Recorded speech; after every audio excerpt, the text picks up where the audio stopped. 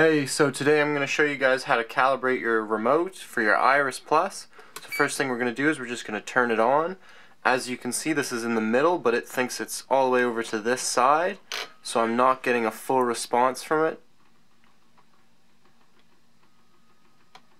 So in order to recalibrate this so it's back in the center, you start off, you're going to press the plus button and hold it down for just about a second. That's going to take us to this screen. And then we're on page 1 of 6. We want to be on 6. To get there, easiest thing to do is just press that plus button again, and now you're there.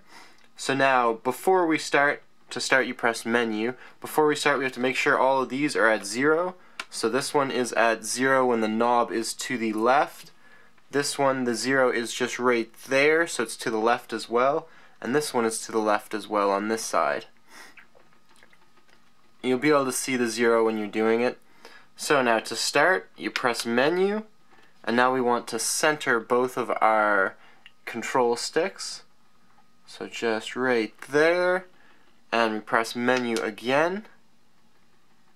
And now it's time to move the sticks around, so move them in a side-to-side direction. Try to get the corners too. And do the same thing with the other one. When it's done, return it to the middle.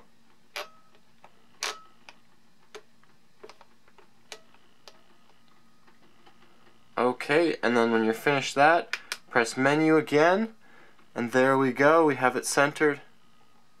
It will follow it now, it knows where it's going.